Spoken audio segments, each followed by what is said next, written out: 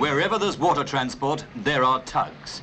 Tough, powerful little vessels without which any big port would come to a standstill. Busily pulling lighters to and fro, they keep the docks moving.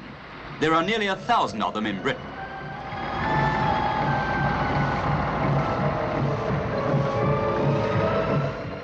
Down the Thames at Greenwich, 62-year-old skipper Stanley Smith, OBE, 35 years a tug master, goes aboard his modern diesel vessel. His tug's job, with its 1,200 horsepower engine, is to guide ships safely downriver, then bring others up to the docks. When there's a high wind, it's a tricky job.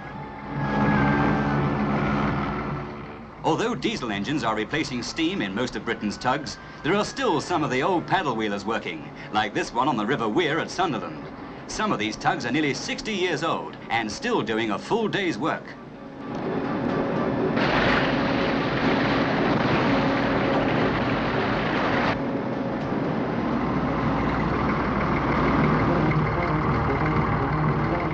Even the greatest and most powerful ships need the assistance of tugs when they're in confined waters. The 81,000-ton veteran Atlantic liner Queen Mary needs 6 of these bluff-bowed toughies to ease her away from the quay and to help her to the open sea. The Queen's engines are pushing her along, but the tugs help her enormous bulk to be maneuvered in the confined space of Southampton docks.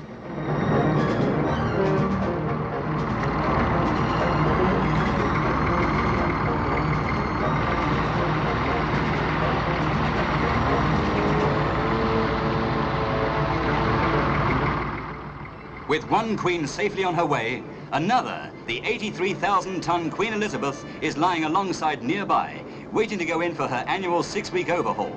This means going into dry dock, so tugs are needed, 6 more of them, to maneuver her into dock.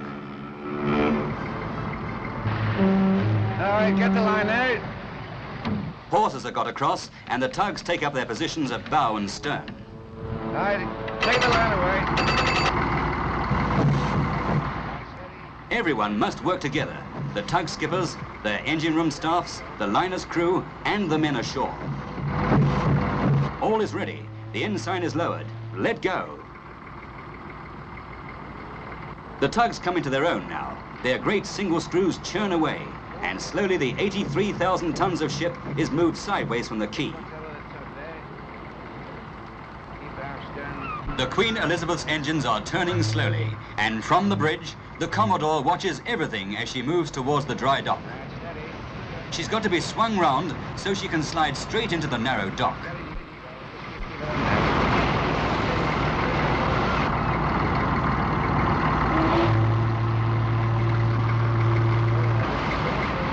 On the dockside, men are waiting for her. She's into position now, and the tugs get behind her and push. They must also be ready to pull back if she goes in too fast or is sheared by a sudden gust of wind. But soon she's safely dry docked, and another tug's job is finished, while the dock workers swarm aboard for the refit.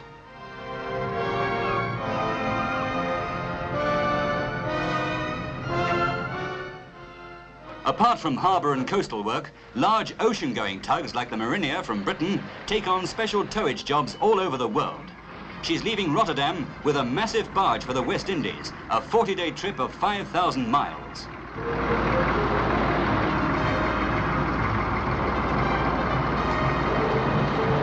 Also from Rotterdam, 2 Dutch ocean-going tugs are towing this awkward-looking load to the Persian Gulf. What is it?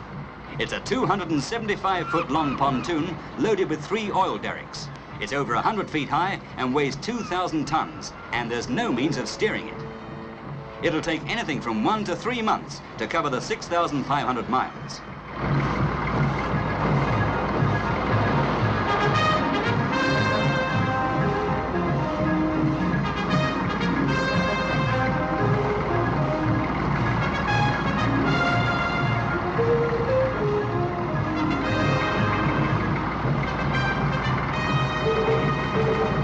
For the 21-man crew of a deep-sea tug, once the tow is safely clear of land, life settles down to a routine.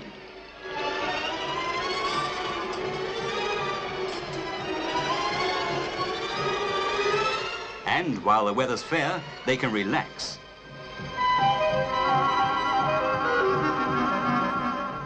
But with bad weather comes trouble. The tow often becomes unmanageable, and at worst, it may have to be slipped to be picked up again when conditions improve. Apart from towing, ocean-going tugs are always on the lookout for a salvage job, like this ship that's run aground. If successful, it means a fat bonus for the tug crew.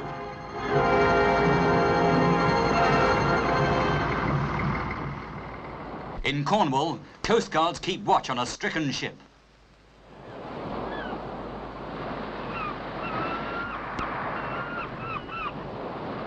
As a report is sent out, there are probably 2 or 3 ocean-going tugs within a few hundred miles listening for such a signal. Then it's full speed ahead, for a salvage operation usually goes to the first tug on the scene, in this case, a Dutchman. The crew of the stricken ship have been taken off by lifeboat, so the tug must get some men aboard to attempt the salvage. No easy job with a high sea running.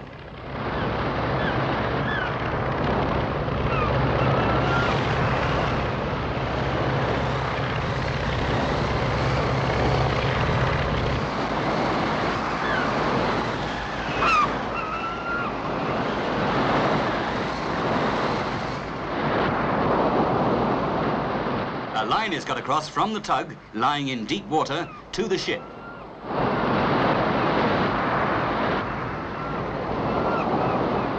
The 50-pound-a-week tug captain, with a chance of earning an extra £1,000 on this job, has the safety of his own crew and ship to think of too. As high tide approaches, when there'll be most water under the stranded ship, the tug makes her attempt. She'll make a straight pull first, trying to get her off the way she went on. If that fails, she'll sheer this way and that, trying to free her from the rocks. And if that doesn't succeed, then, as the tide begins to fall, she'll wait for the next high tide to try again. There's no bonus for trying, only for succeeding.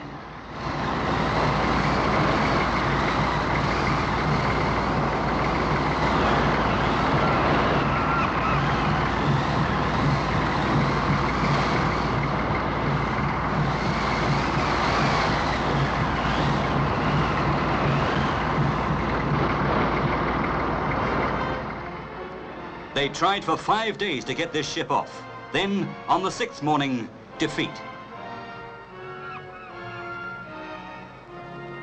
During the night, the ship had capsized.